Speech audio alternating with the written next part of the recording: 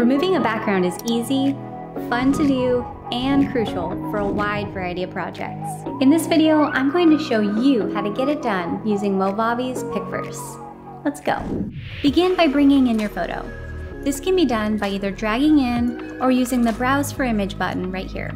Next, click on the checkered icon. You'll find this as the fourth icon down on the right tool column. By clicking, you will now be on the first step of removing the background. Quick note, as you go through this process, keep in mind that by clicking this back arrow here, you can undo any action at any time.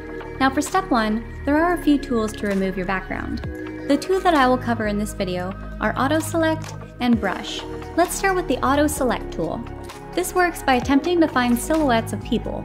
So when you want to remove the background around a person, this can be a quick way to get it done. Let's give it a try. Not too bad. As you can see, it has removed most of the background around the person in this image, and taken us to step 2 as well. Before we jump to step 2, let's take a quick look at the other foreground selection tool in step 1, which is Brush.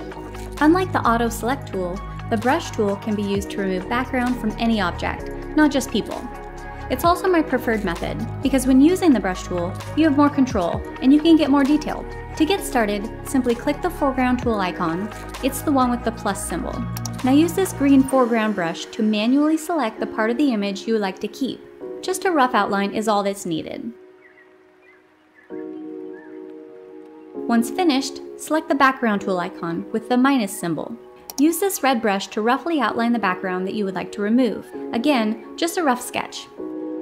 Once completed, your background should automatically be removed. Proceed by clicking Next Step. Now this is step 2. Here you will be given some tools to touch up and refine the edges. Right off the bat, you will notice there are 2 masking brushes. The Object Selection tool on the left is used to touch up any areas that were missed before.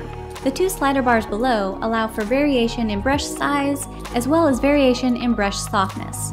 Both are great for accuracy and detail. Speaking of detail, by rolling forward the scroll wheel on your computer mouse or by using the adjustment tool on the bottom left, you can quickly zoom in for a much greater level of accuracy.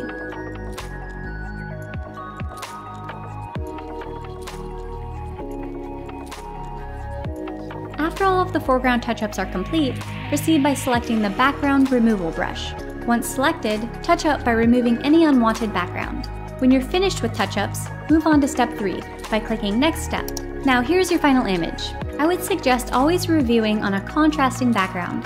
This can help you double check and easily identify any missed spots on your image. If you need to edit the image more, just click this small arrow here to be taken back to step 2. If you're content with the way your image turned out, then it's time to select a background. Choose between a color image or just transparent. Lastly, if you'd like to blur or shift edges on your cropped out image, you can do that with the adjustments below.